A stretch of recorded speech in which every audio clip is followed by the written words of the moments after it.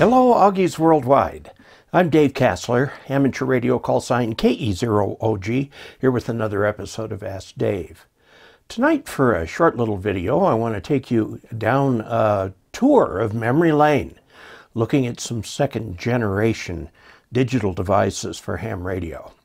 Now, the first generation was RTTY, radio teletype, that used actual machines, the old teletype machines, and also terminal units and little things like that that would make the RTTY machines work with the radio.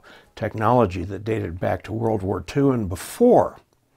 Well, then a company called AEA, Amateur Electronic, here it is, Advanced Electronic Applications Incorporated, came out with this box right here. This is a PK-232. The 232 was based on the chip that it was made out of, and it's basically a little computer. There's a place on the back where you can hook up a terminal. The kind of terminal used back then was an ASCII terminal, and it looked like a computer, but it wasn't. It just would send and receive ASCII characters. ASCII being the American Standard Code for Information Interchange, which, by the way, is the code upon which the internet was built, but has been, now the internet has been modified to accept other character sets, like Chinese ideographs and the Korean alphabet, and whatever is there, it's available in one of the international alphabets. Now, this was the computer. This is the important thing to understand, and this is what separates out the second generation equipment. This is the computer, okay? Now, you can take a computer like mine and bring up a little terminal program, hyperterminal or something like that, and make it behave like an ASCII terminal, and then connect it to this and type the commands in. You do a lot of single letter commands and all that, and they're all listed in a very thick book, things that you have to do. This is serial number 30116, which probably means serial number 116, from AEA, model PK-232. This would do several modes. First, and most important, it would do RTTY, and did a very nice job with RTTY, but what it did for programming convenience reasons was that the tone separation was 200 hertz instead of 170, which is the standard. I once wrote to the ARRL and said, shouldn't the standard be 200 because this thing is much more common than real RTTY machines, and they're all 200, and since most people are using 200, we should make that the standard. Well, they wrote back and, you can't do that, can't do that. So, it's still 170. But it had a little tuning indicator right here. You would connect the back to the radio. There is this really weird connector on the back that you just can't get. It was actually a direct to the chassis connector. So for me to use this, I actually went in there and soldered some wires, input and output for this thing. Let's see, one of these is ground, one is push to talk, one is audio in, one is audio out. And there are other things that you could do to set the thing up, like if you wanted to do direct FSK or something like that. On the front, it would tell you what mode it was using.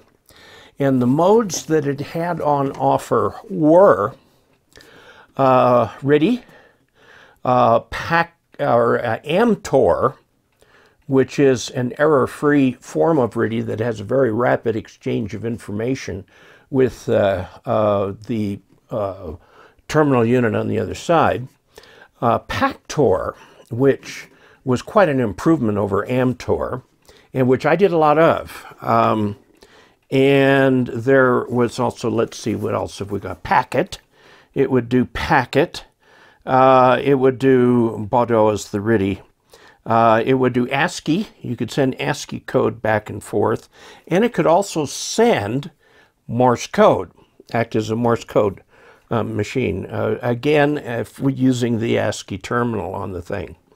The little tuning indicator, you had to tune the signal so it was right in the middle there, and here was a level control. I've actually got this one wired past with just a resistor because I had trouble with it. And you could control up to 2 radios, so radio 1, radio 2. And you could actually do both radios at the same time. You could do packet on one, say your VHF radio, and do RTTY on the other. It was a very nice little machine. Sold for a couple $100, and I got one that had a mailbox built in. So if you were using it on packet, on VHF, someone could connect with this box, leave a message in the mail, check their mail, and then I could come later and check my mail and so on by using the terminal to check into the box. It was quite a breakthrough at the time. There were lots of articles in QST and so on and so forth. I haven't found a date on here, but it was actually manufactured in Hong Kong, so AEA was going so far as to make these overseas to keep their prices down. Now, mine was destroyed in a lightning incident, and so I sent off to PK-232.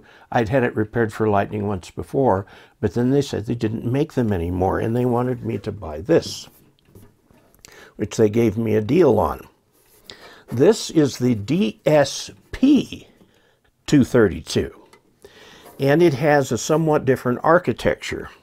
Unfortunately for them, the architecture turned out to be incomplete. It did about the same thing that the other box does, but did it a little bit differently, and had the same kind of computer connection on the back and so on. Now they recently, and by recently I'm saying within the last 5 years or so, by the way, the company was bought out by TimeWave.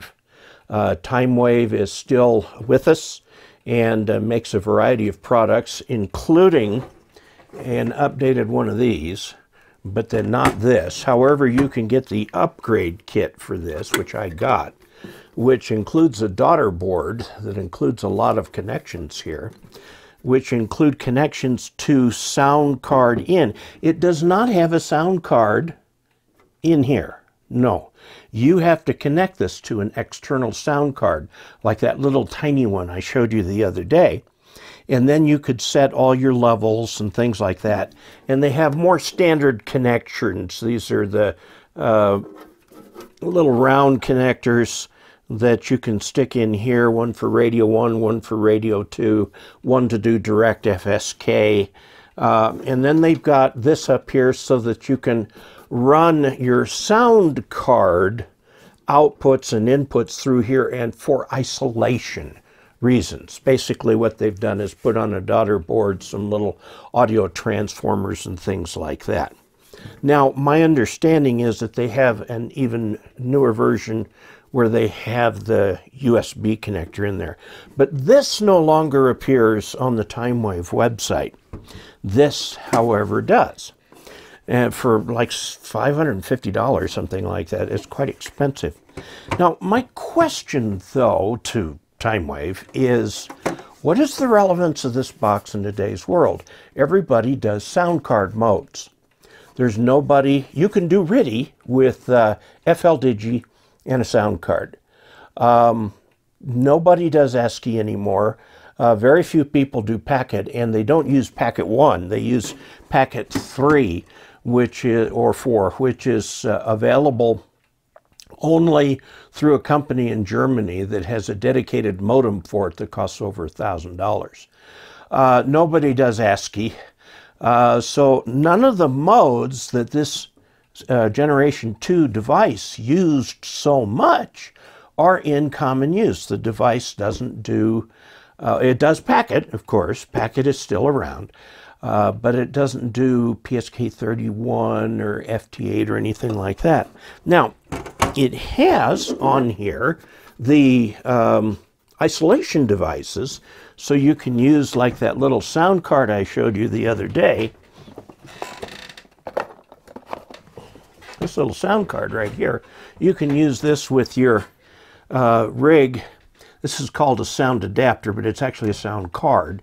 And you've got your in and out here that you could connect to the back of this. But why not just get a signal link USB for $135 instead of paying for one of these?